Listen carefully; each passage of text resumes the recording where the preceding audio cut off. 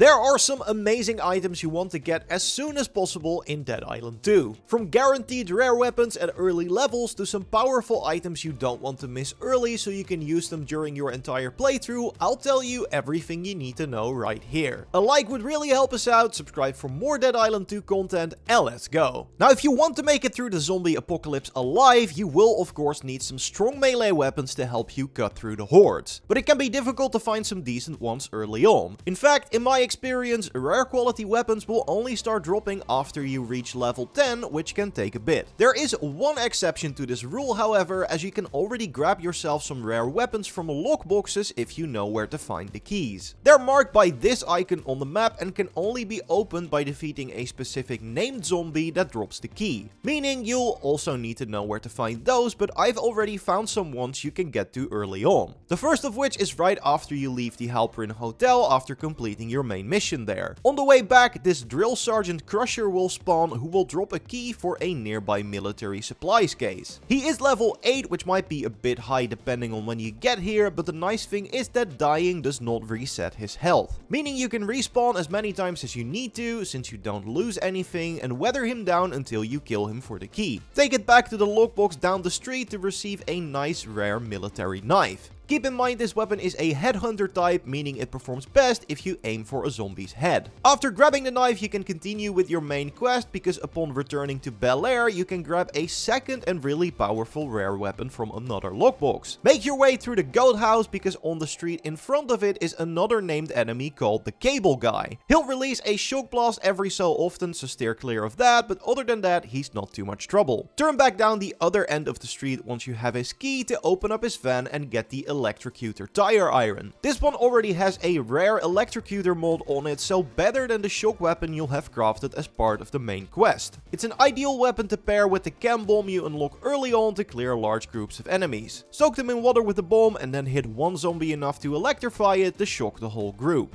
And while some of the mods and perks on these weapons are locked, you can also still add your own flair to them by filling up the other slot. I found this especially useful with the rare hunting knife you can grab from Michael's house. You'll go there for the main story anyway, right after returning from the hotel, and once you've entered the house, you can go back out to search for Michael's protege. I walked around the house a bit and killed some of the other zombies until this named one showed up at the front. Kill it and grab the hunting knife from the safe inside the house. Now, like I said, I think mods are really beneficial for this one, especially ones that give you elemental damage. That's because it is a frenzy weapon, so the more you attack, the faster you attack, making it an excellent choice for status buildup. And by the way, feel free to experiment with mods on weapons, as you'll stock up on resources very quickly. We'll also have some tips to make sure you never run out coming soon in a different video, so stay tuned for that. If you're sticking around Beverly Hills anyway, you'll eventually meet Ricky, an old rocker who has a quest for you that rewards you with another nice shock weapon, specifically a pole saw. Like the military knife from earlier, this is a headhunter weapon, so attacks against the head are the way to go. The quest is called Resurrect the Rex and unlocks after rescuing Michael from Monarch Studios. Apart from that, it's really simple. You go to the house marked on the map, enter it by placing a battery in the generator over here, and go in to collect 3 recordings. There's one big final fight on the roof, but by now you should already have a lot of powerful weapons to deal with that. Return to Ricky with the recordings and he'll hand you the electric pole saw in return. And in case you're wondering how and when you get access to firearms, it's from a main story mission called Justifiable Zombicide. It's not that far into the game, as it also takes place right after your encounter with Michael at Monarch Studios. During this mission, you'll actually get plenty of time to try out a rifle to take down a horde of incoming zombies. After doing so, you can start buying guns from merchants, or they can start dropping out in the world. I found that the latter rarely happens, so you're better off looking for a merchant if you want a new one. Now, you can't carry that much ammo, and it is not something you find all the time either, so be smart about your gun usage, and if you need to, make sure you buy ammo from a vendor. After finishing this zombicide quest, you'll want to return to the water plant up the hill, so where you just came from for the previous main mission. A named screamer called Brentwood Staff will have spawned, so deal with her and grab the key. Head back into the water plant and backtrack all the way to where you found the key you needed to get out of there to open this trash bin. You'll receive a heavy wrench with a rare puncturator mod on it that makes your weapon apply the bleed status. And again, we have a rare mod here, so it is probably better than the mods you're able to craft right now, meaning it's a really nice weapon to get this early on. on. And while you will eventually outlevel these weapons, there are some very useful unlocks that will help you out during your entire playthrough, one of which is the Caustic X grenade. This is a curveball item, so a piece of throwable equipment that works on a cooldown. This specific one throws a timed explosive that releases a blast of Caustic X. The initial detonation deals damage and also applies the melting status effect, as does the puddle of Caustic X the grenades leave behind. This will deal some nice damage over time, so even if you don't take out a zombie with the initial blast, they can still easily tick out to the melt damage. So very powerful against groups, although applying the damage over time to a stronger Apex variant can be useful as well. Just keep in mind that some types of zombies, like slobbers, are immune to caustic damage, so don't use it on them. But again, the nice thing with these curveballs is that unlike weapons, you don't outlevel them, so as soon as you get this Caustic X bomb, you're good to use it for your entire playthrough. And you can actually already get it very early in the story after completing the room service for Major Booker main mission at the Halperin Hotel. This will unlock the side mission, the Ravages of Caustic X, which will also take place at the hotel. It's pretty easy: clear the ballroom of zombies, then move to the pool and kill zombies with Caustic X by kicking them in the acid, and then you can grab yourself this amazing grenade early on. And by doing this quest, you'll unlock another side mission a bit later on that will reward you with another great curveball item, the Military Grenade. As you probably already expect, you throw this out for a big bang, dealing lots of damage while also being able to maim a target caught in the explosion. Stat-wise, the Military Grenade functions exactly the same as the pipe bomb you find earlier in the story, but where the pipe bomb comes with a timed trigger, the grenade detonates on contact, meaning you can throw it directly at an enemy to make it explode in their face. In my experience, timed explosives can bounce to where you don't want them, or zombies run away before the explosion triggers, so having an explosive with a contact trigger is a huge improvement. To get it, you want to get on the radio in the Oceans Avenue safe zone, which you reach by progressing through the main story. To accept the quest, Boss Makes a Bang. Again, in order to get this one, you need to have completed the Ravages of Caustic X first. The quest will have you heading back to the Monarch Film Studios to abuse their pyrotechnic setup. It's a pretty fun one that has you fight a lot of zombies, and you'll leave with a nice new explosive to boot after finishing the quest. And again, like the Caustic X grenade, it doesn't matter on what level you get this unlock, as it will be useful to you for the entirety of your playthrough. And there's another very useful unlock that will help you throughout the entire game, and that's the Invigorating skill card. You can grab this one very early on, and I have literally used it for my entire playthrough, as it really helps you out with survivability. It increases the amount of health you get from a counter attack, so the one you can perform on a zombie with square or X after dodging or blocking their attack at the right time. Now normally these already give you some health back. As you can see here, I go from about 310 to 490 health. But with Invigorating equipped, I heal from 215 to 500 with just one counter, so way more than I would get without the skill card equipped. And the best part is that it triggers on a counter, so it doesn't matter if you prefer dodging or blocking, as Invigorating works with both playstyles. And it's super easy to get pretty much as soon as you get to Emma's place. After defending the house from zombies, you'll need to find Emma on the balcony of her room. Check near the bed to find the skill card, after which you can immediately equip it. Let us know if we missed any amazing unlocks in the comments, and of course subscribe for more Dead Island videos, as we got more tips and tricks coming your way. Leave a like if you enjoyed the video, and if you want, you can already watch our next video if it's up by clicking on the screen. I will see you in the next one. Goodbye.